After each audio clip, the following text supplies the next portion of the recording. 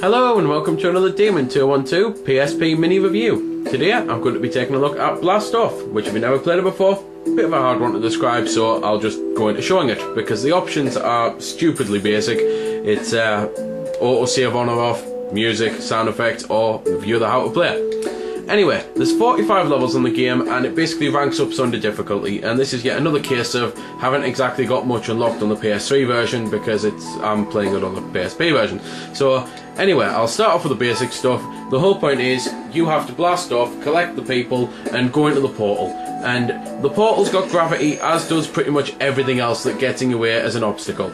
So that's the basic level. I'm just going to basically cut into one of them that's a little less basic, a la this one here. So this one, it may look so simple it's unbelievable because you've just got 3 people circling around a planet. However, as soon as you get it off your planet, if you don't boost, you crash straight into it because it's got a greater centre of gravity. So you have to use your boost to basically avoid crashing into the planet, collect the people and then go into the portal. The portal, or warp room, or whatever the hell you want to call it, basically has as you might be able to notice, arcs on it, and they light up whenever you get a person, and it basically means that you don't have to collect all the people. However, you've got to collect all the people for a gold medal. So there, I'm just collecting 2 this time, and well, to be fair, it still shows up gold star, but that's because I've got it before, but usually it will be a silver star. You'll just have to trust me on that.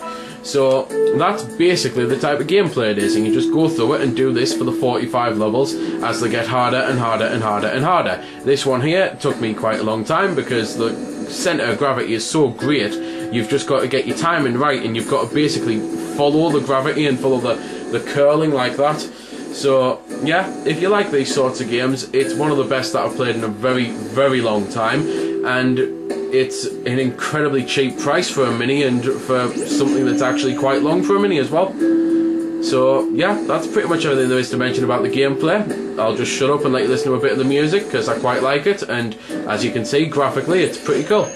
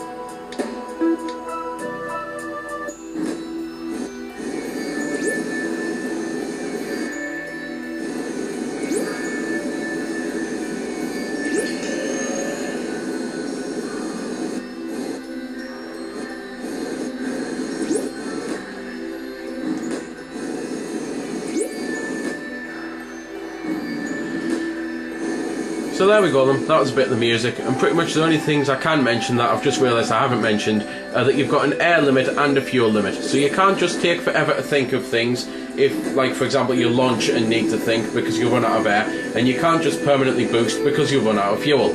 You can think of things as long as you want to while you're on the planet, so for example like this, because the air meter is actually a power meter, and that's basically for when you launch, because when you have to relaunch, of which when you crash it does it, or you can push the L button and it immediately does it, it basically saves you the exact same thing that you've done last for your launch, so the exact position, exact power, so that you can just relaunch if you think that you got a good launch, if you didn't think that was your problem, etc, etc.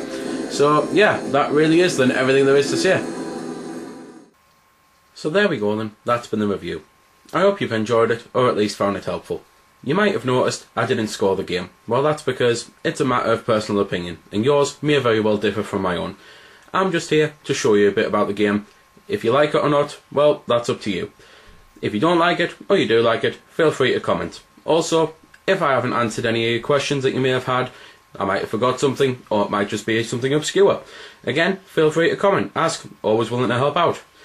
Otherwise, if you don't like commenting on YouTube, head over to www.vc-forums.com, where you can chat with me and a bunch of other lads who love the VC, the WiiWare, and hell, even a lot of other systems. We cater to pretty much everything.